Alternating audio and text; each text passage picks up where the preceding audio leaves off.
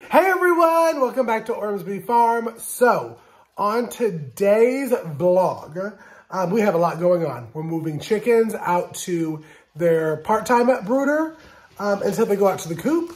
I'm getting stuff ready for farmers markets. We're finishing up on the winemaking and letting it sit for a while. And I'm gonna be clearing off some of the eggs and putting those up. So let's go ahead and get into the intro because we have a busy, busy day and I'm taking y'all along with me.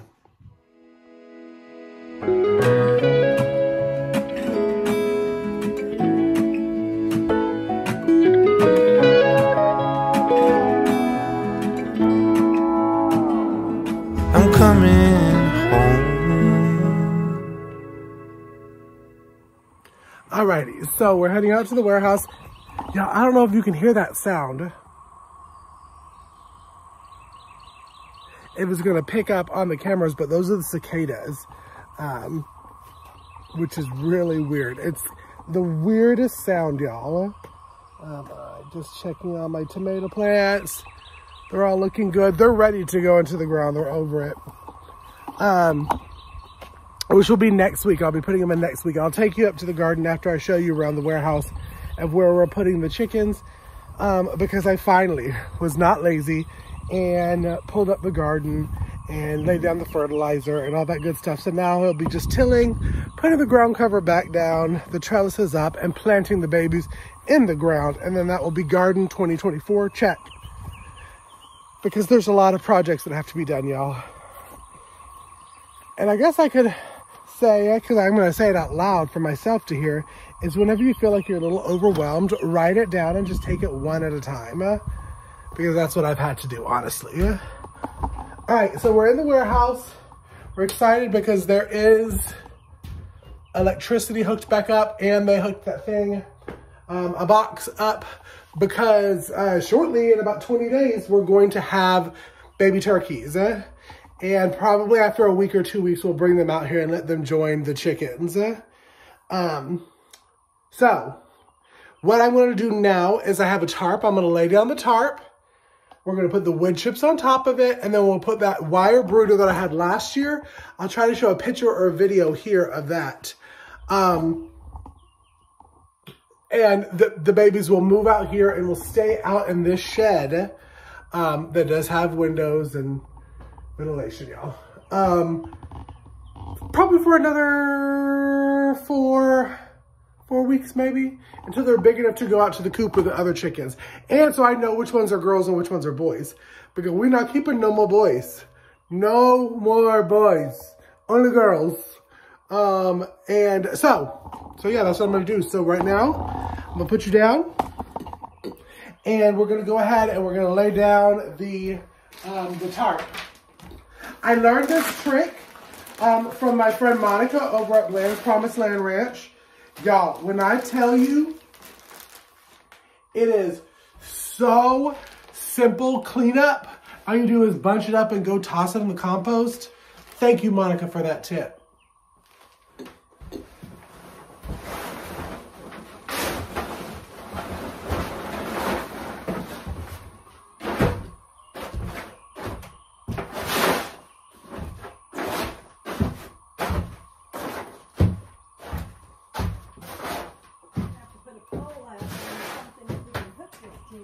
Yeah. I forgot about that when I tore the things down. Look who's decided to join me. I hope I didn't, break into her very busy schedule. Do you want to stare down there and so it doesn't pull? All right. And we've got those pieces. Tarp down. And we've got those pieces of cardboard that we'll have to put on the side. I think they've gotten big enough where they're not going to get through it. What? Let's check them and see, because that would be not good.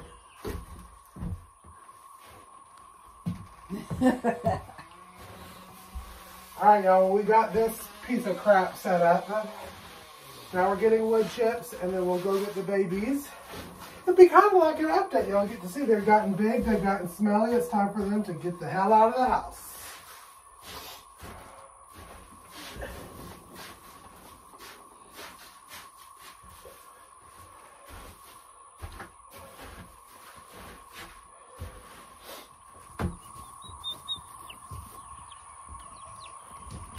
Now the babies get to have a little bit of outside time while we're finishing getting everything ready. Right? Y'all like a little bit of sun. Alrighty, so we're now inside. Everything's set up. Oh, it's hot. I'm sweating already, yeah? And again, y'all would have seen it on a different video. I'll leave it up here. But I'm assuming, because I watched a video, that when they were 1 and 2 weeks old, the longer feathers were the girls, wing feathers, and the shorter ones were the boys, which gave me 3 girls, knock on wood, and then I don't know the turkeys yet. I have 3 turkeys. But we're I'll show you them on the camera before I put them in. I'm going to put them closer to the water, even though they know, I guess the smell. Can you smell water? I don't know how they know. They just know where the water is. They know where the food is by now. They're about maybe 4 or 5 weeks. I'm going to sneeze. So let's go ahead and I'm going to lift up the top and we're going to grab some and start putting them in.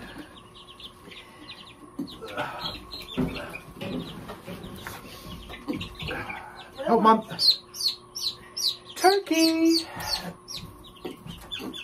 That's a turkey too. I wish you would have just let me do it. Golly. And I have it on camera. Oh.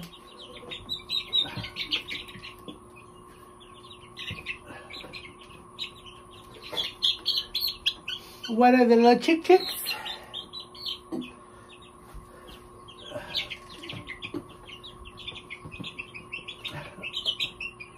Another chick.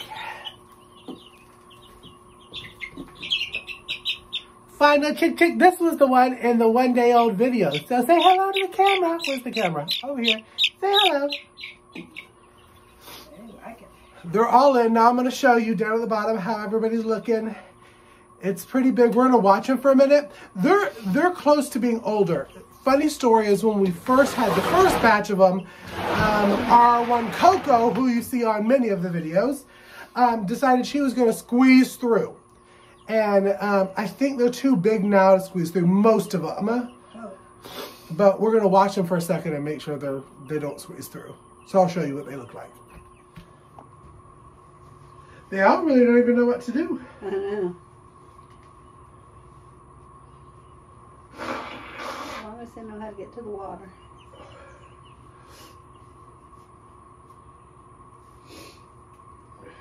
Alrighty, well, they drank water, they've eaten food. Now, I have to go clean out this tub to get it ready for the baby turkeys when they hatch in about 20 days. And I need to start on some breads. So I'm excited because I'm going to take you with me and we're going to do a very simple, easy, basic Amish sandwich bread. But yeah, let's go get that done. Alrighty, y'all. So this is my very simple base white Amish sandwich bread recipe. I have added cinnamon and raisin to it. I have added stuff to make it Italian urban cheese. I have done many different flavors, but all of it is the base that I'm about to share with you now. So, what I'm going to do first is I'm going to proof my yeast in here. And that is 1/4 and 1/8 of a cup of sugar is what I'm going to start. So, this is going to make 2 loaves of bread. This recipe that I'm doing today is 2 loaves of bread. So, 1/4 and 1/8 cup of sugar. 1, 2... All right, now we're going to do 2 tablespoons of yeast on top to the sugar because that's what it wants to eat. Nom, nom, nom, nom, nom, nom. So I'm going to do 2 tablespoons. 1, 2. All right, so next what we're going to do is we're going to do 1/4 and 1/8 of a cup of your bread flour. Now, y'all, I've done it many different ways. I've done it with the whole wheat flour. I've done it with all-purpose flour. It just doesn't turn out the same than it does with unbleached bread flour. I will leave some suggestions down below of what I've used. King Arthur is a really good one. I get mine in major bulk, so I don't even really want to leave a link for that because it is, I think I do like 150 pounds at a time. So, I'm going to go ahead and I'm going to put 1/4 and 1/8 now on top of this in 3, 2. All right. So now what I'm going to do with the same thing to rinse it off that I've been using is I'm going to put lukewarm water. I just turned my faucet to hot and get 2 cups. So 8 of these will go in here, 2 cups, and then we're gonna mix it all up, and then we're gonna let it sit. But let me go ahead and I'm going to put this hot water in it right now, and magically, woo. All right, y'all. So now I'm gonna go ahead and put the whisk attachment onto my KitchenAid. Y'all, this was a gift of a family friend who has since passed. Gave this to me. I've had it for about 3 farmers market seasons, and I am praying that it lasts this one, and then we'll look into getting a new one next farmers market season, because they're so expensive, and I'm like, please, baby, please stay good with me. But I wanted to also say, before I started mixing this, the reason that I do hot water from the tap is because you don't want super, super hot water that's going to kill your yeast, but you don't want cold water that is not going to activate it. So I always do the hot will go, and then it always turns out good. So I'm going to go ahead and give it a good mix.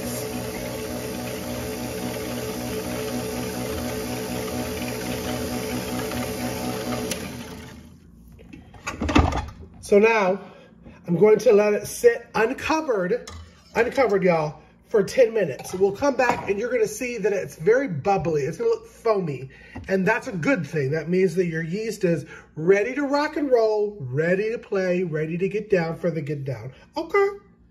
Bam, she's ready. She ready. You see, it's a little foamy. I don't know if you can really see. Yeah, see?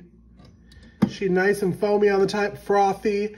Kind of like you just poured like a beer or something, or a soda. The foam that comes. That's what you're looking for. So now we're gonna do 1/4 of a cup. We're pretty much staying in this 1/4 of a cup for a good bit. 1/4 of a cup of oil. Now, I have used many different types of oils. What I have noticed works the best, this is my preference, this is non-GMO, or this is GMO, so if you're looking for a non-GMO thing, this is not it. Vegetable oil. Vegetable oil does the least amount of taste oil-wise. I've used olive oil. I use avocado oil. What else have I used? That's it. Vegetable oil leaves the least amount of aftertaste. So right here, I'm going to go 3, 2. Yep, so I've got the oil in there. Now what I'm going to do is about 4.5 cups to 5 cups of bread flour, and then we're going to mix her up. All right, now with that in there, I'm going to go ahead and I'm going to add in the bread hook, and we're just going to let her mix for a bit. It will form into a ball. I will come back and show you what you're looking for. Now, if it's a little too sticky, you can always add up to 1/2 cup more of the flour, but don't do it all at once. Do a little bit at a time until you get the consistency that you want to see that I'm about to show you here in a YouTube second. Literally, a YouTube second. One thing that you're gonna notice is it's gonna start cleaning itself around the edges, so you don't have to clear it out. I do this when I'm just making bread for me. This is a 1 bowl kind of recipe. So, we're still gonna let it turn, it's gonna start clearing away, and then it's gonna stop forming a nice little chunky dough. See, it's already pulling away from the side, so that's a good sign. Alrighty, y'all see how it literally is nice, not too sticky, but squishy, firm. This is what you're looking for. So do this, and now I'm just gonna turn it on low and let it knead it for about, let's just say 5 minutes. Let's do 5 minutes.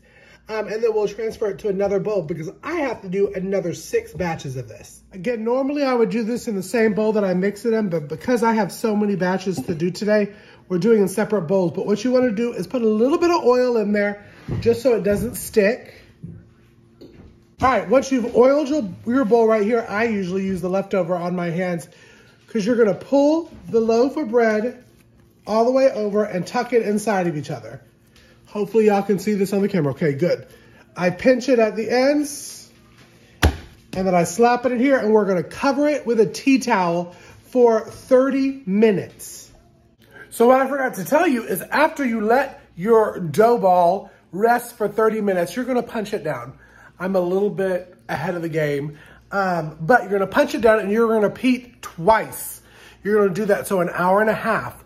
Once that hour and a half is done, you've punched it down twice now, you're gonna form it into your bread pans. Let it rise halfway and then bake in a 350-degree oven for 26 minutes. And it will turn into these beauties. Look how pretty they are. They're so delicious. I have another batch of our version of Italian urban cheese going right. But let's go ahead and let's head up and check on all the chickens. That way I can show you what the garden is looking like. Oh, it's hot, y'all. I don't know if y'all can still hear them. The cicadas is going. You know that they sit underneath the ground or are hatched underneath the ground every 17 years. And then they last for about a month, about 4 weeks, 3 to 4 weeks. And then they die. So it has been so interesting going outside and hearing that because it sounds like a semi. But nope, it's just bugs. All right, we're heading over to the babies to see how they're doing. Let's see.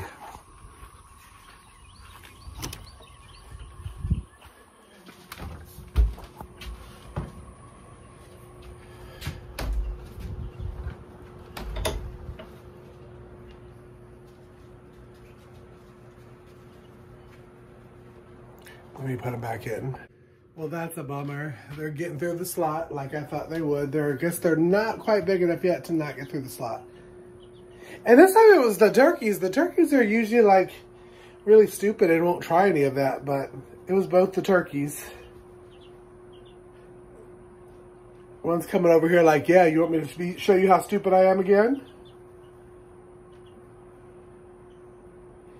So we're gonna have to put a little base at the bottom. Lord have mercy. All right, let's go to the big chickens. I have some little screen sheets that I think I'm gonna put around to keep them in until they're big enough. But them things, them little tricky things. So guess who was outside of the cage? 2 of the turkeys just sitting there, just chilling. Think we need to put the cardboard in there? That or I'm gonna look for some screen. All right, y'all, so here's what has been done with the garden so far. So now basically what I did is I fertilized it. I pulled up the ground cover, which they're all over here. I fertilized and I put down a 7 dust, which is good and it's healthy for plants, but it kills the bugs. And I did have a bug problem last year. So that's done. Really, the next kind of step is to be ready for the farmer's market. So it's market day, y'all. So let's go ahead and head over to the market. I'm coming home.